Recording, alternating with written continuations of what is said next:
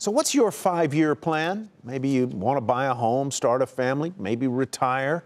For SpaceX founder Elon Musk, his 5-year plan includes landing on Mars.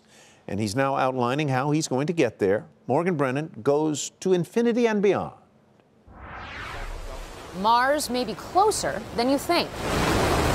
SpaceX founder Elon Musk took to the stage at a major space conference in Australia to outline his plan to colonize the red planet. Becoming a multi-planet species beats the hell out of being a single-planet species. Musk is targeting 2022 for the first cargo mission and 2024 to transport the first humans. It's wildly ambitious, or as he puts it, quote, aspirational, attempting to bring people to our neighboring planet a full decade earlier than NASA.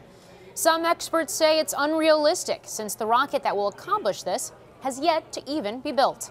That construction will start next year, funded by the company's satellite launches and government cargo missions.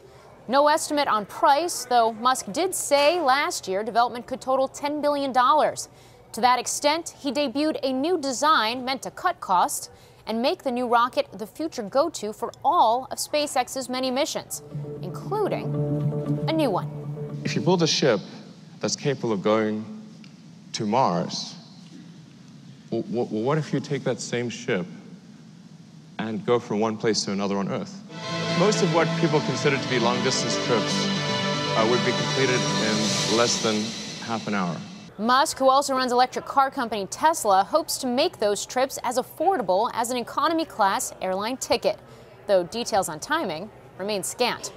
But SpaceX isn't the only company with astronomical ambitions. Rival Lockheed Martin introduced its own Mars concept this week as well.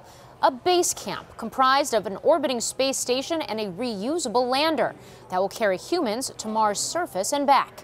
That camp will operate with Orion, the capsule Lockheed is already building for NASA, which has its own ambitions to send Americans to Mars by mid-2030.